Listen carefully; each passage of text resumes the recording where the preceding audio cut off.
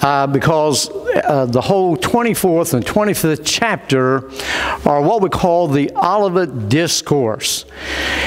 Sometimes a lot of people get confused when they're reading chapter 24 and 25 because you have what we call the second advent. And those that were in Sunday school when we taught the book of Revelation, you remember some of this.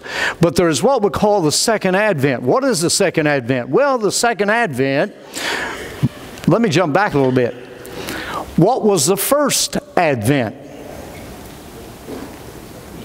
The first advent was when Jesus came to earth and was born there, or became man in that little town of Bethlehem, where the Bible tells us back in the Old Testament the exact location where he would be born. That is the first advent. Let's say that together. Advent. All right, now there's a second advent when Jesus will come again. But in that second advent, there are two comings.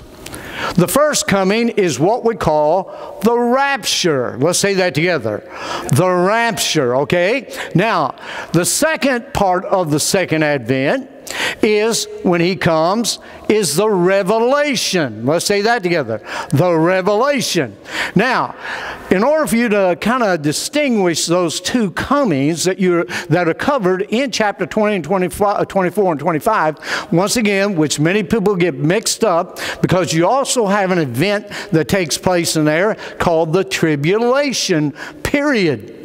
And so a lot of people in their theology get those areas mixed up when they're reading along that line. It's just like this. Let me illustrate. If you were to go back to the book of Isaiah, there in the book of Isaiah, one verse, you can be in the timing of that particular period of time. Then it would throw you all the way to the future of what we call the millennial period, which is the 1,000-year reign of Jesus Christ on the earth after the tribulation period. And so a lot of people, when they come to the Olivet Discourse, they're reading one verse and they get mixed up. Well, I want to kind of straighten that out tonight, because it's very simple to understand if you understand the thoughts of the second advent. Now, the second advent is the rapture. Let's say it is the rapture and the revelation, okay? Now, how do we distinguish between those two happenings in the second advent? Remember the first advent, Jesus, he comes to this world in human flesh and dwelt among us, and we beheld his glory, the glory of the only begotten of the Father, full of grace and truth, John 1:14.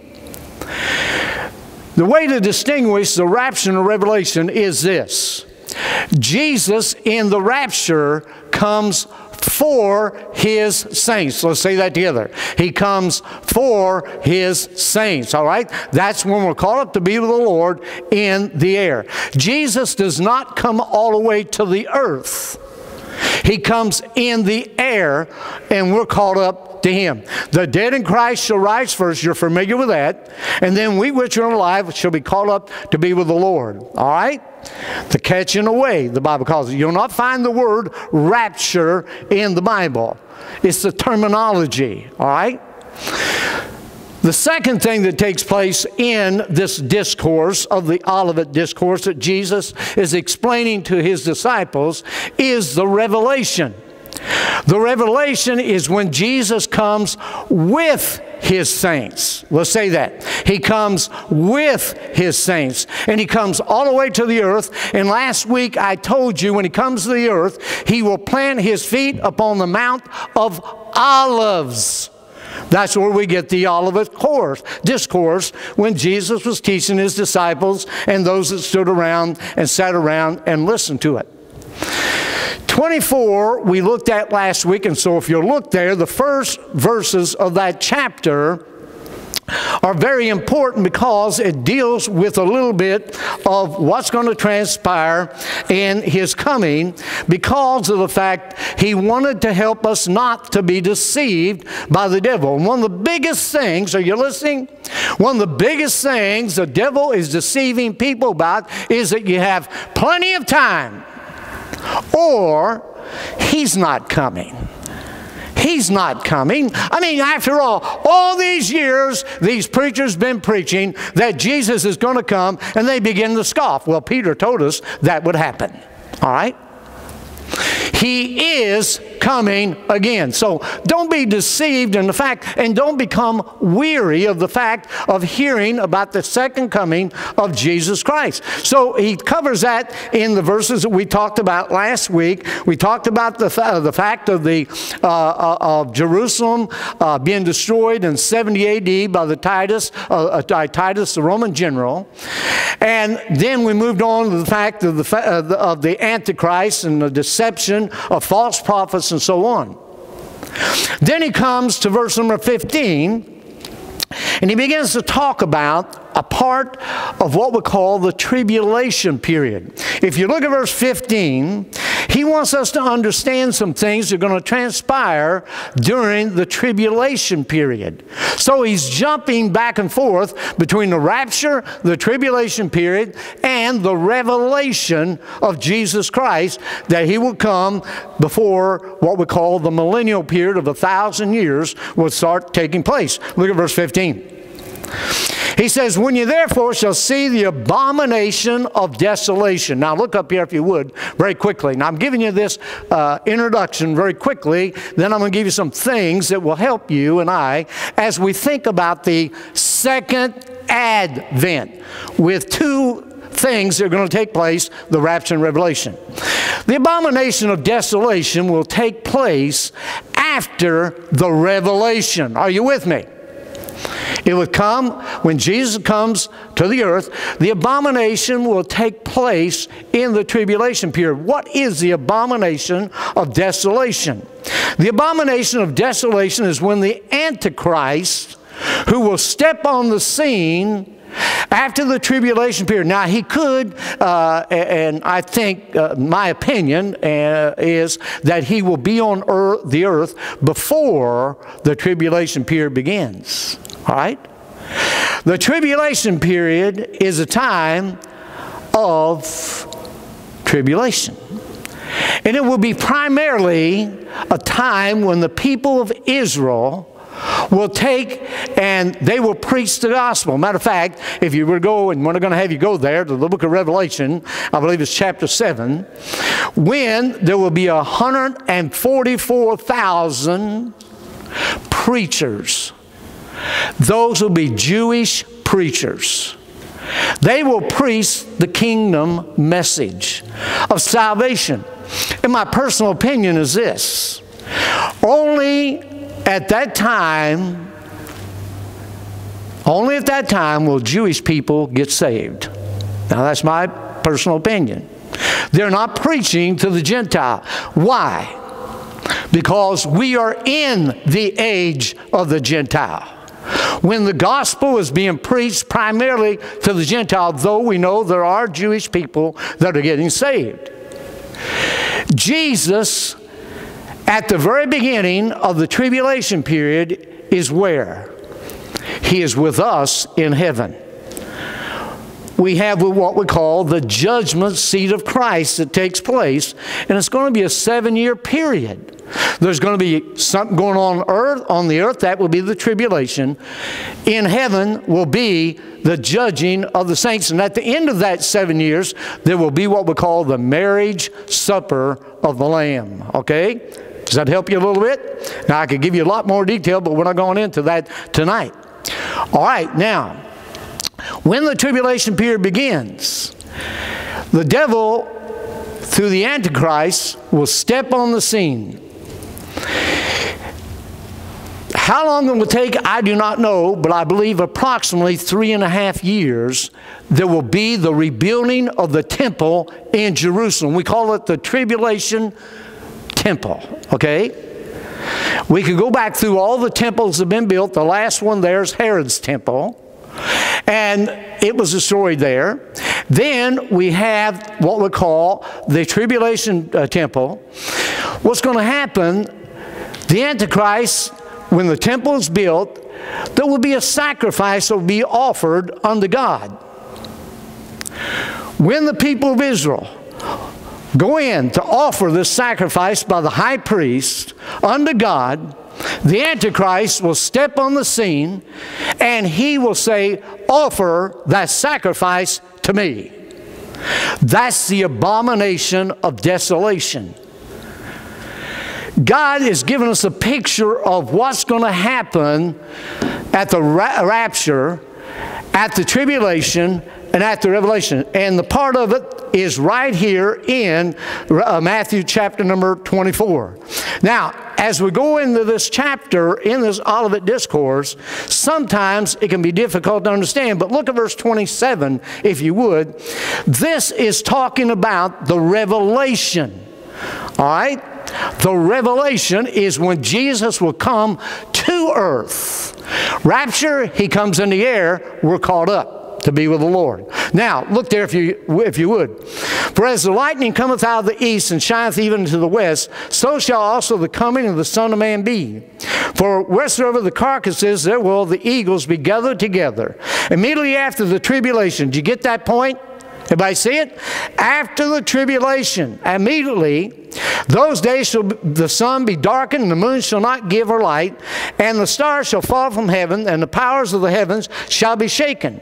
And then shall appear the sign of the Son of Man in heaven, and then shall all the tribes of the earth mourn, and they shall see the Son of Man coming in the clouds of heaven with power and great glory, and he shall send his angels with a great sound of a trumpet, and they shall gather together his elect from the four winds, from the one end of the heaven to the other. Now, the thought he's trying to give us here is this. Yes, and some people really get it mixed up. They say the trumpet's not going to sound at the coming in the rapture. Yes, there's going to be a trumpet at the rapture. Whenever the Lord wanted to get people's attention, there was always a trumpet sounded. All right?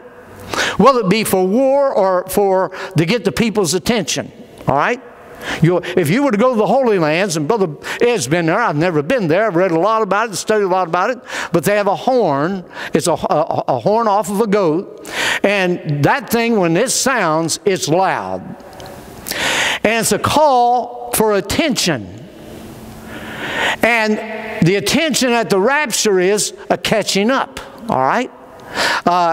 Let's go back to Revelation chapter, 1 Thessalonians 4. Would you turn there real quickly? Now keep your place in chapter number 24 and 25, because I'll come back there in just a minute.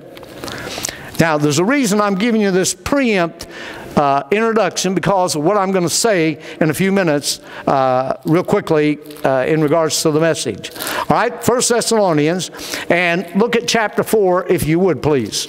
All right, starting down at verse number 13. He says, but I would not have you to be what? Ignorant. God wants you to have knowledge, because there's some principles he wants to get across to your heart and my heart in regards as Christians that we do the right thing.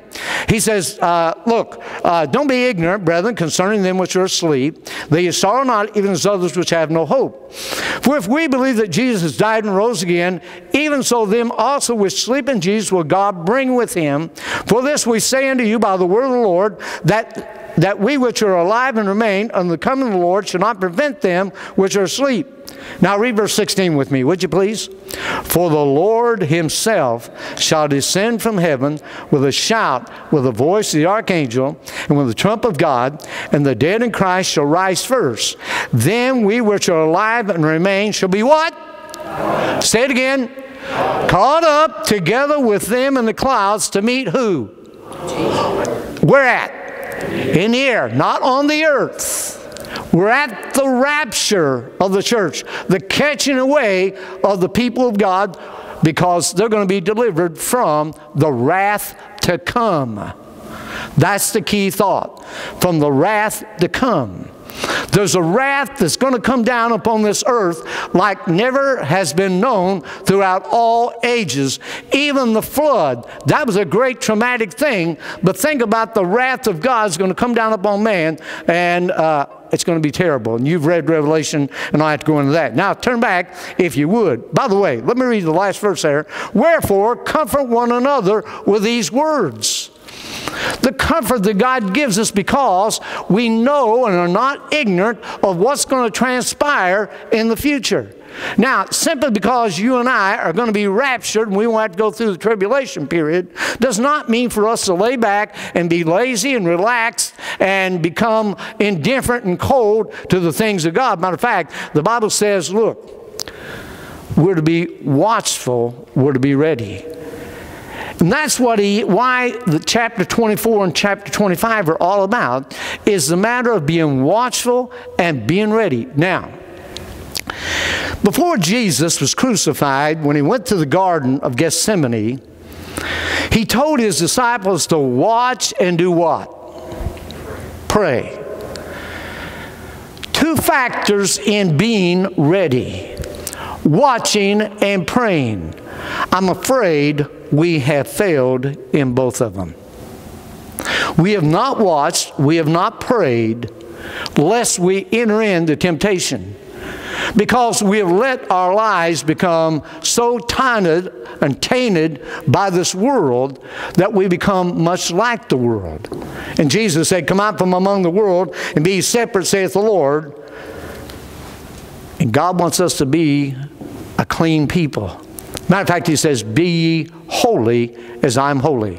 When I was a little kid, many of you probably got involved in this when you were a kid. But many of you probably played a game called hide and seek. Raise your hand if you did that. Raise your hand. I had to raise both of them because, man, we played a lot of that in town. All right?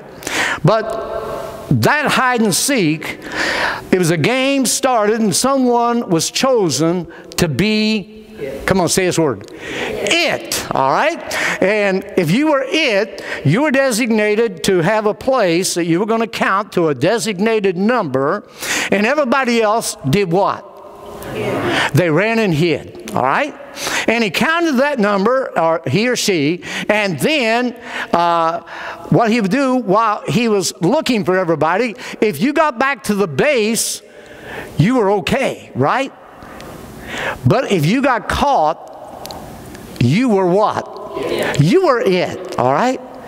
And God wants us to be ready at all times. And God has given us a designated place, and that is our daily time of prayer to be ready.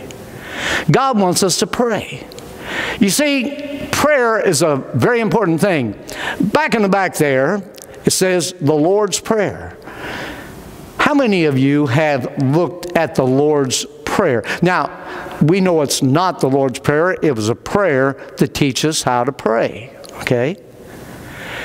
How often have you looked at that prayer? One of the two major things that he brings out in that prayer is this. Number one, Lord, thy will. Secondly, lead us not into temptation. Daily, we need to seek the Lord's will, that we are ready, that we're not led into temptation and led away, because, as I said last Sunday night, we believe, and I trust you do too, we believe in the imminent return of Jesus Christ. He could return at any time. Can I hear an amen? Amen. We believe that. At an hour as you think not. Now, as you look in these scriptures, you'll find a mixture of thoughts that you and I have been taught for years. Some of them are in reference strictly to what we call the time of tribulation and the revelation. All right? For example, as it was in the days of Noah, so shall it be in the coming of the Son of Man. That does not refer to the rapture. But here's the point, and this is the thing that we have to get a hold of. If it's all called the second, are you listening? If it's all called the second event, if it happens in the Revelation, how much more should we be ready in the rapture? Huh? Be ready. For an hour you think not, the Son of Man cometh. So they go together. So don't get mixed up in some of the theology that simply because it refers to the second thought, the revelation, don't think it can't apply also to the rapture. All right? Being ready. being watchful is the main thought, that we don't get caught and we become it. God wants us to be ready at all times. So let me give you some thoughts here very quickly tonight that might help you in regards to these both thoughts here, because there's many things that we can study. It would take us probably the next 2 months to really study in depth chapter 20 and 24 and 25. So I'm hitting the basics that helps you to kind of get some theology in place. So in the rendering of the chapter 24 and 25 Olivet Discourse, what does God want you and I to learn to help us in regards to this second advent? Now, before I answer that question, God in the Old Testament, all the way up through, gave warning after warning after warning and information after information concerning the first advent. Amen? Even to the extent that he said that he would be virgin born, and he would be born in the little town of where? Bethlehem. Now, God is not vague in regards to giving us information also concerning the second advent. So what does he want us to learn in regards as a warning, and to be watchful and praying and being ready for the Lord's coming in the air for us? First of all, number one, put it down. It's a time to take heed. Take your Bible and turn to the book of Luke chapter 21. You're in Matthew. Turn over to the book of Luke. Luke chapter 21, and I've got to move. I've got about 15 minutes here I want to share with you, and I want you to listen very carefully, and I think it'll help you concerning this 24th and 25th chapter. Look there, if you would, at Luke chapter 21, and look down at verse number 34. Verse 34 says, "And take heed to yourselves, lest at any time your hearts be charged with surfeiting and drunkenness and cares of this life, and so that day come upon you unawares." Now, what day is he talking about? The rapture of the church. All right?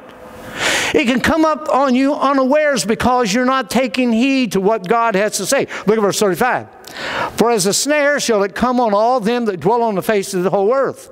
Watch ye therefore and pray always, that ye may be accounted worthy to escape all these things that shall come to pass, and to stand before the Son of Man.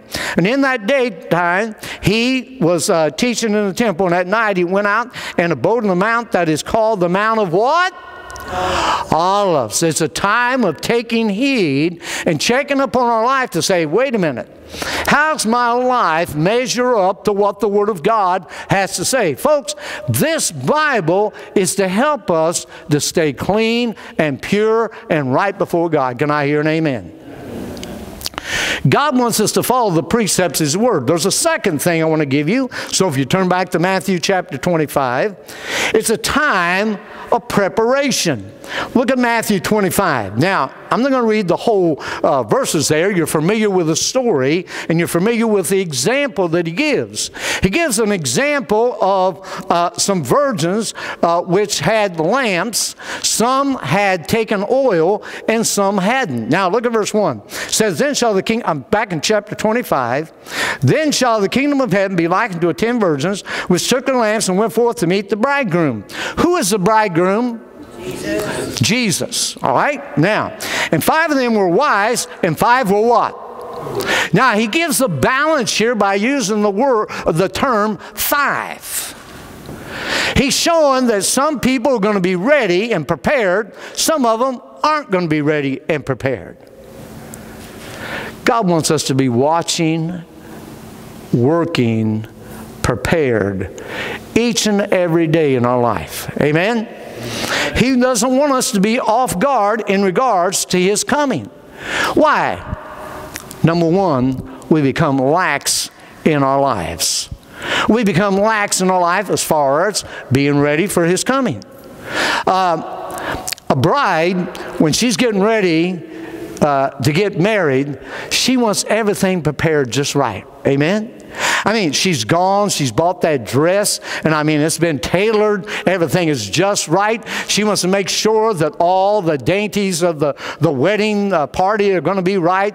Everything. They've gone and they've had counseling. By the way, it's a good thing when you get married, you ought to get some counsel from your pastor or a good counselor, okay? So that's been done. They've bought all this. They've got all the bridesmaids. They've got all the groomsmen, so forth and so on, the best man, so forth. Everything's been prepared. They're ready for the wedding. I want to ask you a question tonight. Do you take that same perspective in regards to the fact that we're the bridegroom? I mean, we're the bride of Christ. Now, I'm not talking, don't get me wrong. I have to say something here real quickly. There's a group of Baptists thinks they're the Baptist bride. Listen, if a person's born again, they're part of the bride. Amen. Okay? Every born-again believer. All right? Regardless of denomination. Now, I think there's some denominations that are off base. I don't think they're teaching the Bible. I think they're way off on some things. But there's still some people that are in those denominations that are saved, believe it or not. Huh? I'm glad about that because I was Nazarene. I'm a Baptist. Somebody asked me one time, if you weren't a Baptist, what would you be? I said, I'd be ashamed. I'm kidding. I'm born again first. I'm a child of God. Amen? That's the most important thing. See, I'm a Baptist by choice. Okay? I'm not a Baptist in order to be saved. I'm glad about that. I'm glad God says, whosoever will may come. Can I hear an amen? Amen. All right. So he says, look here. They were foolish virgins. There were wise virgins. And some of them didn't take their lamps trimmed with oil. They were not prepared. And God wants you and I to be prepared every day that if the Lord would come, hey, everything's all right. Everything's clear. See? Everything is before the Lord that He can say, well done, thy good and faithful servant. Let me give you a third thing very quickly. Look at Matthew chapter 24 and verse 44. It's a time to be ready and listening to God's warnings. All right? Look there, if you would, at chapter 24 of Matthew. And look down at verse number 44. He says, watch therefore, for you know not what hour your Lord doth come. Then jump to verse 40. I was up in 42, excuse me. Look down at verse 44 and read it with me. Therefore, be ye also ready, for in such an hour as you think not, the Son of Man cometh. Now, there's a verse in between there that's very important to get a hold of, and I've left that as the last of this particular section. Look at verse 43, and let's read it together. Here we go. But know this, that if the goodman of the house had known and watched the thief would come, he would have watched and would not have suffered his house to be broken up. He's given us what we call an urgency to watch our lives, lest the thief, who's the thief? The devil cometh not but to steal, kill, and what? Destroy. And John gave us that back in John chapter 10 when he says, but I've come to give you life and give it to you more, what? Abundantly. God wants us to live a full life, but He doesn't want us to live it on the measures and the scale and the rule of this world. He wants us to live by the power of the Holy Spirit and walk in the Spirit and not in the flesh. So what does it mean to be ready? Well, it means to be ready. I mean, like I'll say to my wife, are you ready yet? She's not ready yet. She gets ready, all right? In other words, she's dressed, she's ready to go out the door, all right? And I'm standing there and waiting, all right? But she's ready to leave, see? I want to ask you a question. Are you ready to leave tonight if the Lord would come? That's what He means. All right? But let me give you another thought here very quickly. By the way, let me mention this very quickly, and I'm not going to go over tonight. But this matter of being ready, I gave you the word a while ago, watchfulness. There's another thing, prayerfulness. Another thing, faithfulness. Another thing, warning against careless living.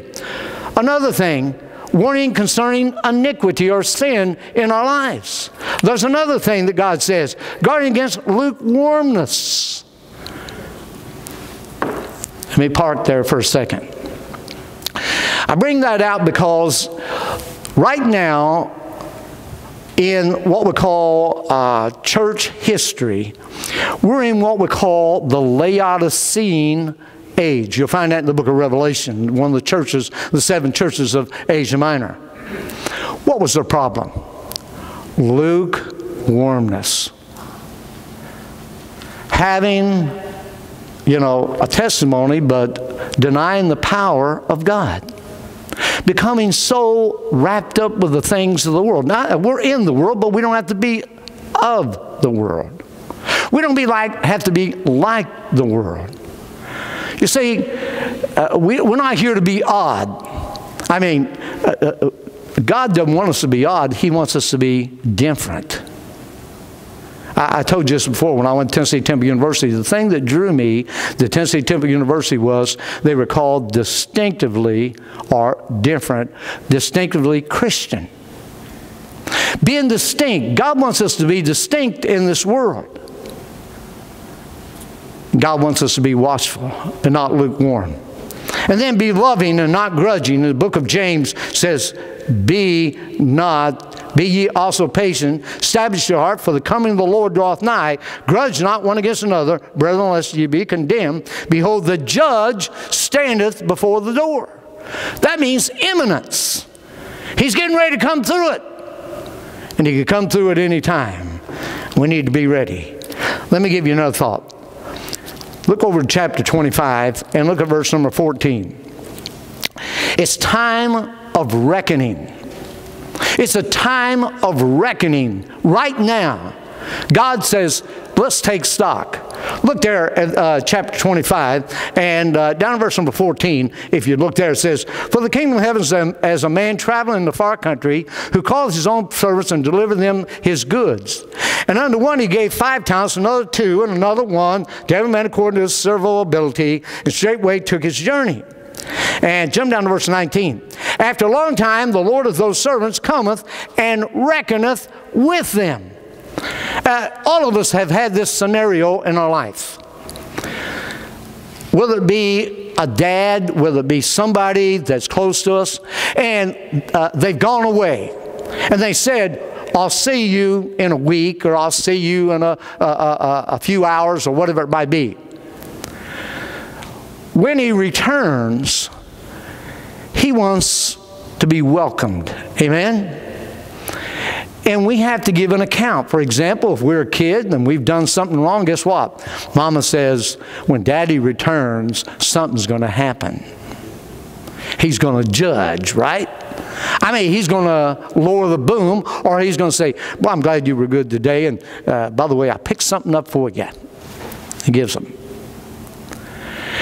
God, one of these days, when he comes, and of course I'm talking in the person of Jesus Christ, when we go to heaven, guess what? We're going to get rewards, amen? Or we're going to not get rewards. God wants us to have a time of reckoning every day in our life to make sure that we're doing what he has for our lives. You see, being watchful does not mean we sit back in a rocking chair and say, well, I hope we come, real soon. No, it's doing at the same time. It's working. It's serving. It's loving others. And so it's a time of reckoning. And he gives that picture here in the scripture I just gave you.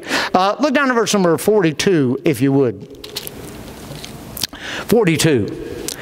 For I was hungered, and you gave me no meat. I was thirsty, and you gave me no drink. What is he talking about there? He's saying, you and I have all kinds of opportunities now as a Christian. Amen, Brother Ed? We have all kinds of opportunities to pass out the gospel tract. You ought to be carrying gospel tracts in your pocket and giving them to people and sharing the gospel with them. We have an opportunity of serving in different capacities and doing the things that God wants us to do now. Folks, one of these days, it's going to be too late. That's right.